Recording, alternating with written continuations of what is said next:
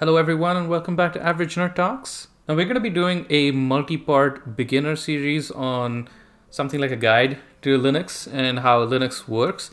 And today's going to be the first video in that series. As I've mentioned in some of my previous videos, when it comes to learning Linux, there is a price that you have to pay. There is a price to the freedom that it gets you.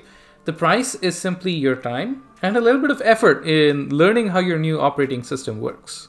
Now, if you're a long-standing Windows user, some of these habits and some of these things may be a little bit more daunting or a little difficult for you to pick up, but stick with it and you will actually start realizing that it's not a hard or complicated system to understand. It's just different.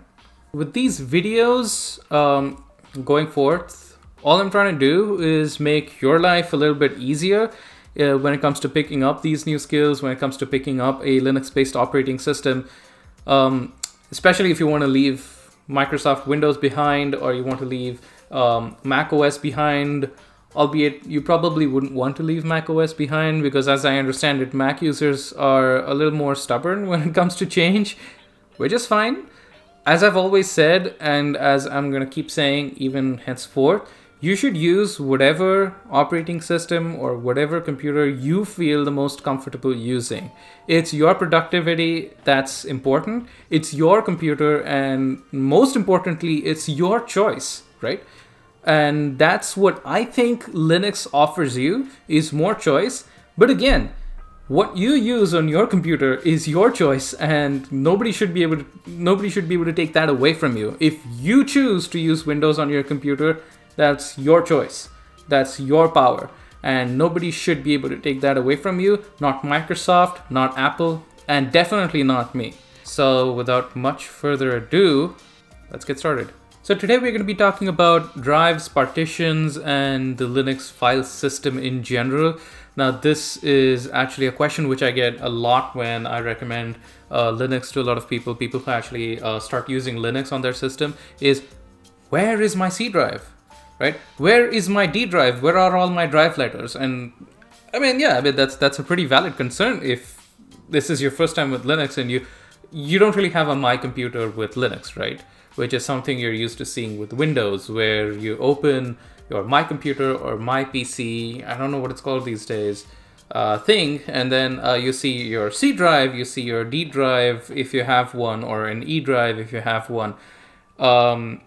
But if it's your first time using Linux, you realize that, well, there are no drive letters. So there's no C drive, there's no D drive. You simply have a home folder, which can be a bit confusing as to what exactly is your home folder and what are you supposed to do with it, right? Starting with the Windows file system and the way you're used to seeing it in Windows is disks or partitions of disks are assigned a drive letter. So if you've got a laptop, it's very likely that the only drive letter you'll see is a C:. Now this is considered as the main disk or the main partition of your Windows computer, right? So if you have more than one disk on your computer, it's likely you're going to have a C drive and a D drive. If you have more, so your D drive is here, your second disk. If you have more than two disks, then it could be an additional drive letter like E or maybe even F. If you connect a flash drive to your computer, then it gets another drive letter and that appears in your My Computer, right? Now in some cases you may even have a disk partitioned into multiple segments, wherein a C drive is going to again be your main partition, and then you may have additional partitions like a D or an E. Now note, in this situation, it's the same disk that has been split up into multiple different sections, which we call partitions. And each partition in this case is being assigned a drive letter, right? Now in the Linux file system, there is no such thing as a drive letter. Now whenever you have a Linux installation or a Linux-based operating system installed on a drive, the main partition, which is equivalent to the C drive in Windows, is called the root partition, or just root, right? Which is often represented by a /. Now, in terms of Linux, this can be thought of as sort of a super folder, or a folder containing all other folders and the entire operating system as a whole. So the home folder that you see is actually part of this root folder.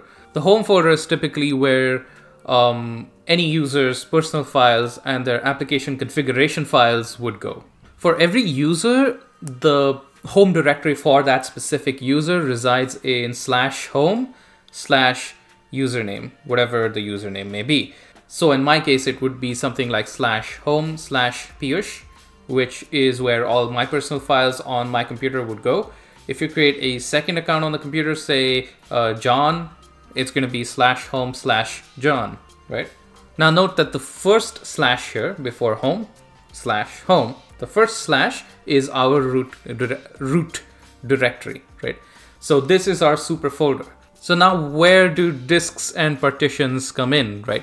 So the interesting thing about Linux is all your disks and all your partitions are actually mounted as a folder. Now, when I say mounted, it means that the folder in this situation is representing a disk or is representing a partition.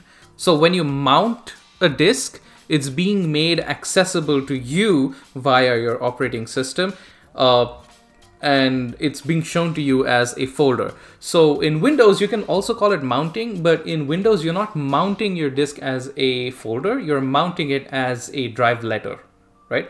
So don't try to get too caught up in the whole terminology of it, but it's always good to know. When you mount something, it only means that the disk is now accessible to you. It doesn't matter whether it's through a drive letter or it's through a folder, right?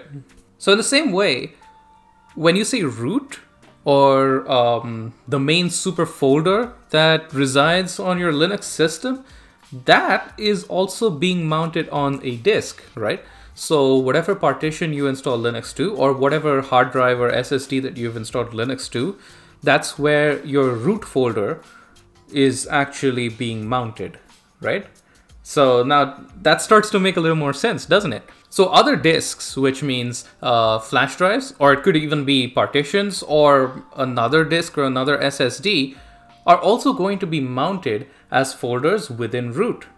So let's say you want to install Linux, or you want to install your operating system on OneDrive. Well, not Microsoft OneDrive, on a drive, SSD or hard drive. And you want to put all your personal files and all user personal files onto a different drive or a different disk, right? In this situation, you would mount one disk as root, which is your main disk. It would be mounted as root. And your second disk, which is where all your files go, will be mounted as home, okay? So now this is not very difficult to do when you're installing your Linux-based operating system, but it's something you need to know in order to figure out, okay, there are no drive letters and there are mount points. Now, mount point is simply the folder that you want to mount that partition to, right?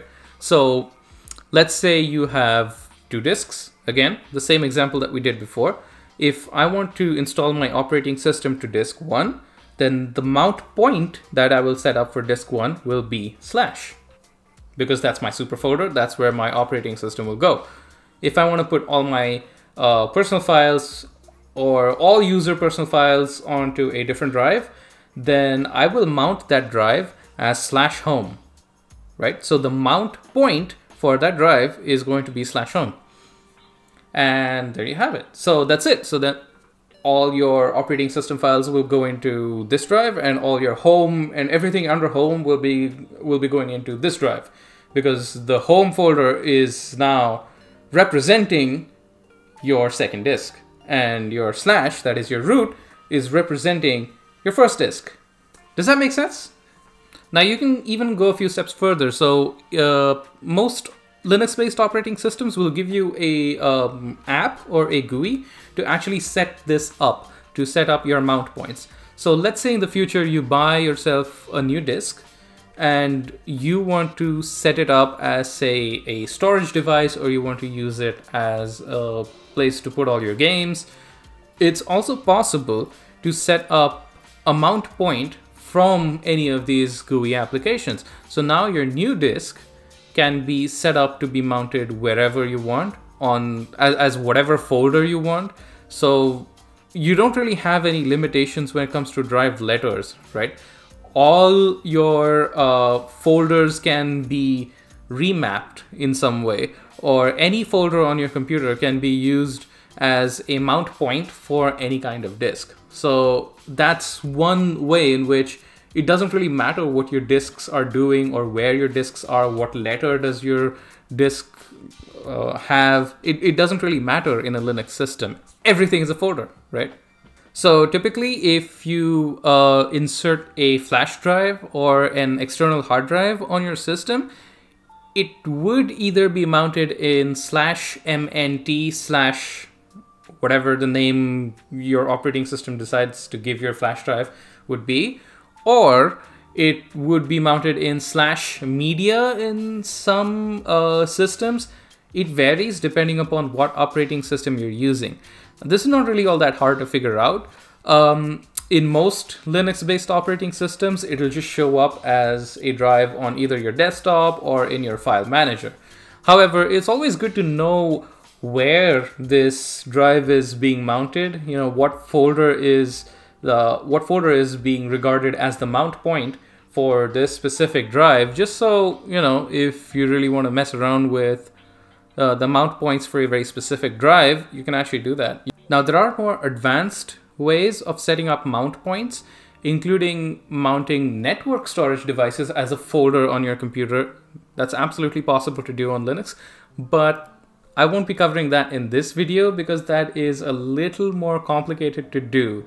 If you go online, you might find some resources on how to use the fstab file for mounting devices. Just be aware that editing your fstab file in any way could potentially break your system. So when you're doing that, be very, very careful. This guide is just to, you know, educate you on how the file system on Linux works, how disks and partitions on Linux work. But if you break your system, then it could be pretty difficult to recover from if you don't know how to you know, fix it again or revert all the changes that you've already done to your system. So in the next few videos, I'll be covering different aspects of Linux, including the terminal, which may be very useful to you if, in case you mess around with your system and break something, or, you know, just as a additional tool for you to learn and navigate your system or mess around with things. Thank you everyone for watching. If you liked this video, hit like. If you didn't like it, hit dislike, and let me know why down in the comments below. If you think I've missed something and something that the community should know, please leave a comment down below and let everyone know. Share your knowledge. If you haven't already, get subscribed and hit that little bell notification icon so you can get notified whenever I put out a next video. And until then, I'll see you guys in the next one.